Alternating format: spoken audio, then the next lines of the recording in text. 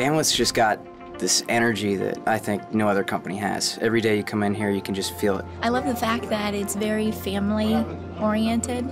It's very relaxed atmosphere. The company in general, they have this amazing way of promoting you as an individual. Dave and I started Bandwidth.com wanting to solve a problem. We wanted to solve a problem that businesses weren't able to get business internet connectivity effectively. It was this great mystery as to how to get good pricing and what T1 circuit I should get and who should I get it from. And so we really set off to be kind of like an Expedia, but the business internet connectivity. So I was very, very clear when I got out of the Marine Corps and started Bandwidth to commit my plans to the Lord and that I was in it for His glory. So when we got started, all we sold was bandwidth. And there are a number of different nefarious industries, the adult industry being among them, that really have a high demand for bandwidth. Spammers are also folks who want to use bandwidth for bad reasons.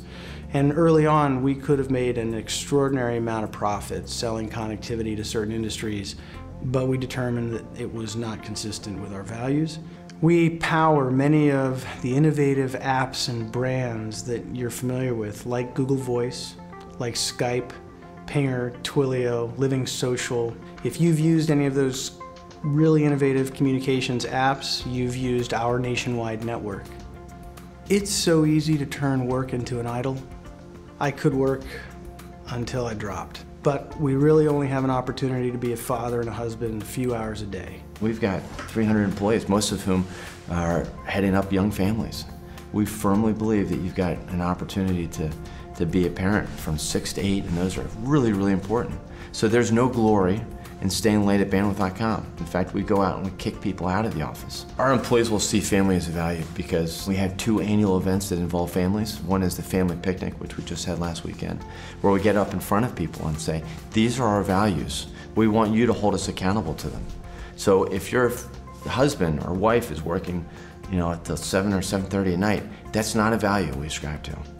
And being able to model that out and being able to have that type of accountability in front of spouses, I think is important. Now at the same time, we want to compete and win. We want to do excellent, excellent business. So when there's work to be done, it means dialing back in at 8 o'clock and continuing to hammer. Atmosphere is awesome. I mean, everybody works very hard, but we also take time, say during lunch, to go play lunchtime sports. So out of 300 employees, we have 200 that work out at lunch regularly. And it's part of who we are, and it's a big part of our work-life family balance. Bandwidth offers a lot of different activities like biking, and we do a jazzercise class, which is fun, which I do with some of my coworkers. So the company's culture is very much so that we work hard, but we play hard, and they really try to instill an atmosphere to have a good balance.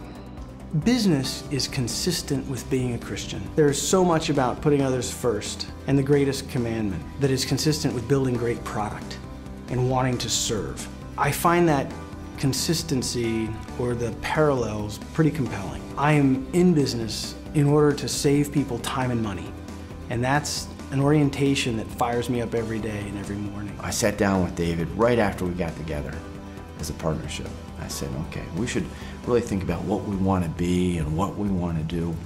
And he looked at me without blinking. He said, Henry, we're going to change the world.